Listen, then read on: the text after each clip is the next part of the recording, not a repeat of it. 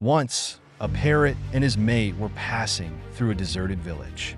Seeing the emptiness, the female parrot asked the male parrot, "What a lonely village. Why is it so deserted?" The male parrot replied, "It seems like an owl must have passed through here." As the two parrots were talking, an owl was also passing by. He heard what the parrot said and stopped to talk to them.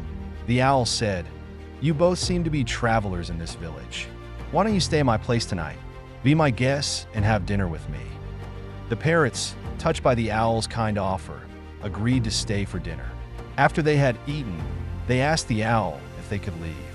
But as they were about to go, the owl grabbed the female parrot's hand and said, "Where are you going?"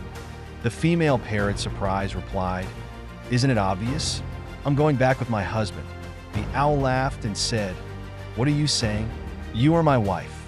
Hearing this, both the parrot and the female parrot got angry and started arguing with the owl. When the argument got intense, the owl suggested, "Why don't we go to court and let the judge decide?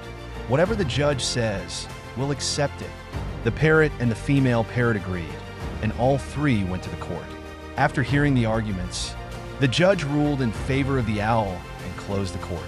The parrot, feeling unfairly treated, started crying and began to leave. But the owl called out to him, "Where are you going, brother? Take your wife with you." The parrot looked at the owl in surprise and said, "Why are you rubbing salt on my wounds? She's not my wife anymore. The court has given her to you." The owl replied gently, "No, my friend. The female parrot is still your wife. I just wanted to show you that it is not owls that make places desolate. Villages become deserted when justice disappears."